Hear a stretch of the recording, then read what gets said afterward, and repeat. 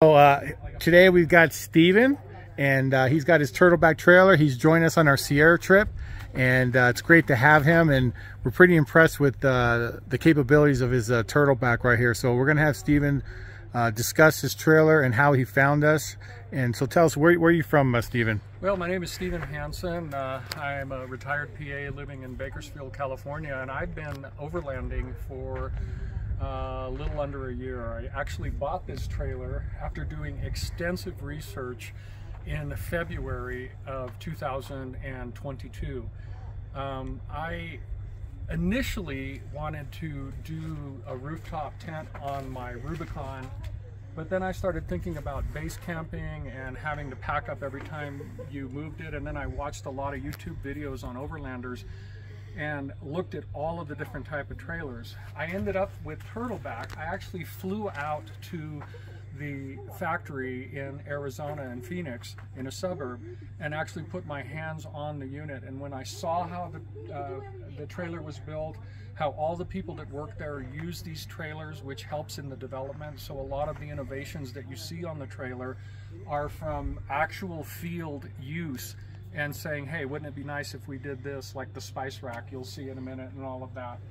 And I wanted something compact enough that I could pull it behind a stock Rubicon without any difficulty whatsoever. And I actually have a hybrid 4xe Rubicon, and it handles this trailer without any problems whatsoever. What's your gross weight right now? So the trailer itself, dry weight is 2,200.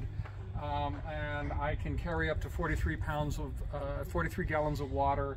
Obviously the tent is 152 pounds. The awning is about 50-60 pounds. I've got a shower on the other side that we'll look at in a minute. And you get all 23.0 tent awning.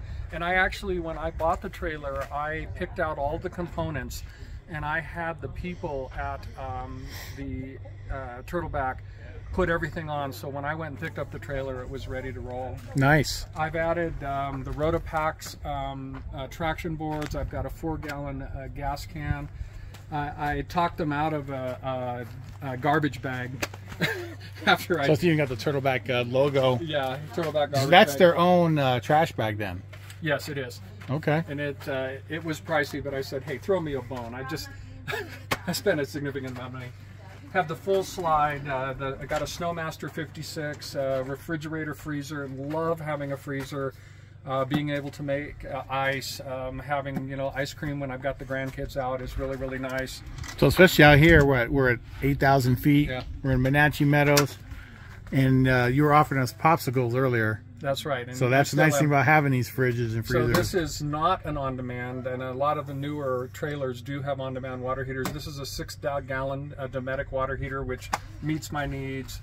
If we come around to the nose box here, these were extra too. I had them put in the Molly panels, so I can just put all my Molly type things and hang there. I haven't populated it out yet. Now is that composite or is that metal? This is aluminum. Aluminum? Yeah. Oh, you can see you got the Turtleback little logo. They got it on everything there, don't they? And I've got the little Turtleback like I have. If it were nighttime, I'd turn on my turtle lights, and I have a green light that shines through the turtle. Nice. Really look good. In the nose box are basically all the electronics, and I use it for storage. I've got a 100 amp hour lithium ion battery. I have a Victron Energy DC to DC solar controller.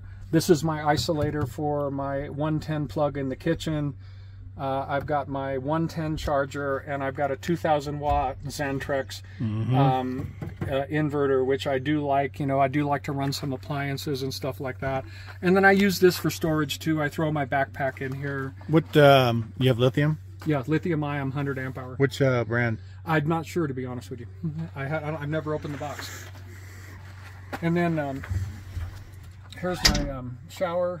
It's just a plug-in hose that I throw into the nose box. Really cool. Hot and cold water. I've got the 23.0 shower, and I keep my cassette toilet in there when I'm not showering. And I've got a little. You get the same one. A little board to put it on, to, to kind of keep it clean. I have 90 watts of Zamp solar. This will charge it from 0 to 90 in about 4 hours in full sunlight. Very good. I added these. These are shoe bags. So yeah, it's we got nice those. when you climb up into the tent, you can drop your shoes into it if your shoes are dirty. Yeah, we got the same ones, and they slide along the. Exactly right. Right along this rack right here. So this is like what's called sail cord. I also have an annex for this, so you slide the end of the annex in there, and you zipper all the way around, and it actually comes out to about here. And so with the grandkids, in a pinch, I could actually sleep the grandkids on the ground right here. 4-inch memory foam mattress with a queen size bed up top. This took some getting used to. I'd never really worked with a boat before, but a lot of the electrical control panels here it's very similar to a boat. Here's your master turn off, my water heater switch, my controller for my Xantrex inverter, and then all my switches. And they actually put some rigid lights on the back too, so I have some pretty heavy duty lights that come on. So you use this as a prep table, kind of general workstation where I can charge things. Everywhere inside of this you have 12-volt connectors, which this one I put another little extra USB in, so I can run regular 12-volt like a cigarette lighter. And then everywhere, like when you look on the back here, I've got USB and 12-volt. Here's my rigid light. This is my water fill, and I can actually hook this directly into shore power, shore water. I have 2 connectors in here. One is just a fill, and one I can just plug a hose into it and just run water. Nice, very good. Pressure. And this is your kitchen area. What really sold me was the kitchen. And when this is all buttoned up, everything folds in. Oh, I can't close it because I got my drain in. But there is just a ton of composite storage. I have dividers everywhere, so I can really customize how I store things. And I tend to, like, I'll use these airbag things to kind of protect in between things. Oh yeah, so they don't rattle around. Yeah, I save that sort of stuff.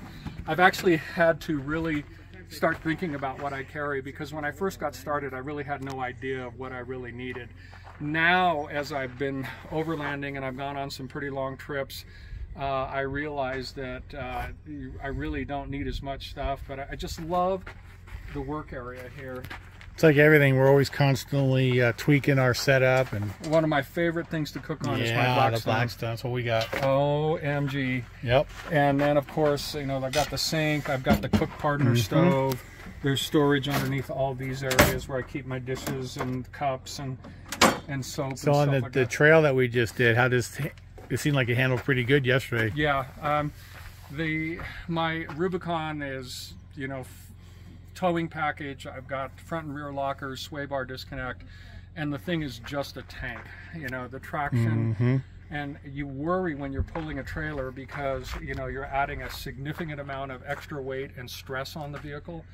But it just... What's your, I think we talked about it earlier, you got quite a bit of clearance right there. Yeah, I do. Oh yeah, it looks like what, a good 2 feet or more? I have to measure that. And you got Icon shocks. Yeah. Yeah, these are the Dexter 10 like electric brakes, Icon shocks. This is all the latest. My year was the first year that they used this type of suspension, completely independent. And when did you get this? February 11th, 2022. So you just had it for a few months now, about 6 months. And I love this here. Like, I've got a storage space up there. I could put a lifetime table up there. I usually store my AstroTurf there. I've got pole storage, or I put fishing poles in there. Nice. I have extra poles for my 270 awning, and they go in there. And so I actually kind of dial things back a little bit. I really want to, you know, take what I need, make sure that I have the right recovery stuff, but just don't haul a lot of stuff around just to haul it around. Yep. And I think that's what every overlander does when they first get started, because they don't know what it is exactly they need to cook a meal, you know, what types of dishes and appliances. I love having the 110 though, because I do have a 3-quart instant pot, and it's just wonderful. It runs it right off here. I've got the 110 right here. Oh, good. So they ran it already back there for you. That's what that switch is for in the nose box. It turns this plug on. So Very good. See, what I like about it too, it's totally unique, different. You got some of the same components as the off-grid trailer. And you know this was an idea. They're out camping somewhere right? and they're cooking. Wouldn't it be cool if we just inset a spice racks there? You know, and so that's the kind of, and the customer service from Turtleback. I mean, I can call these guys 24/7 and I get a response. I had somebody expert, their electrical engineer, when I was having difficulty trying to get my electrical settings correct. I'd actually had put in the wrong battery size. I was telling it was a 200 amp hour lithium ion when I only had 100 amp hour, and so that changes all the parameters. It's like anything. When you get a trailer, get familiar with it first. You know, try to play with it before you start messing with it too much and calling customer service to the point where, like, hey, just get to know it and call them so you can figure it out. And that's what Kirsten and I did. The first couple of times we went out, we just went out to a campground up in the Kern River Valley and just set it up and take it down and set it up and take it down. And now I can do it pretty efficiently by myself. It's really nice to have a second person. It's, you know, it's different than the off-grid trailers where you have sleeping inside. So I have to really plan ahead, like when we're going to get ready to roll in the morning. You know, I've got to be prepared a little bit earlier because I got to put things away. Right. But this thing compacts down into the smallest little unit once you're ready to roll. Nice. So how did you find us there, Stephen? Tons of research on YouTube, and so I think you said, we talked earlier, I posted the flyer for this trip on Overland Bound. Exactly right. So the you know, you and I are both members of Overland Bound 1, and I had already been on some trips with them to Mojave Desert and other things, and I came across a post one day about the broken down overlanders, and it was a trailer group that was trying to network with other trailer groups so we could go out in group outings and stuff. And as you discussed, and I was thinking, you know, I saw on the one website that it was the off-grid trailers, and I'm thinking, I think I even asked you about it, you know, well, I have a Turtleback, you know, and then that's when we got in the whole conversation of, yeah, we're expanding this to everybody who's interested in trailering and overlanding. Because, you know, as much as we are an off-grid trailer group, we're more of an overlanding, camping, but we're out there to meet other people, and that's the whole goal of our group, is to meet other people. This trip was one that I knew because I had been down here. This is my third trip. Yeah, you were a lifesaver because you came down a couple weeks ago. So I did recon for broken down overlanders. We really researched out where would be the best places to camp. We were thinking we were going to have a larger group at the time, and it's just been a great experience the last couple of days hanging out with these the people who are the broken down overlanders, and I'm honestly just having a fabulous time. That's awesome. Well, you know, we've appreciated you, Stephen, and your knowledge, your insight, and we just to get to know you, and yeah, it's been really good, especially on the campfire, and you got to take us around Monache Meadows in your cool Jeep today, and so that was a great experience. So we look forward to more trips with you, Stephen, and getting to know you even more. I can't wait. And, yeah, it's been awesome. And I can't wait for you to meet Kirsten. Oh yeah, we got to bring the wife next time. Yeah, so she's coming. Good. Well, we'll tell her she's missing out, so we got to get her out here. Sounds great. Awesome.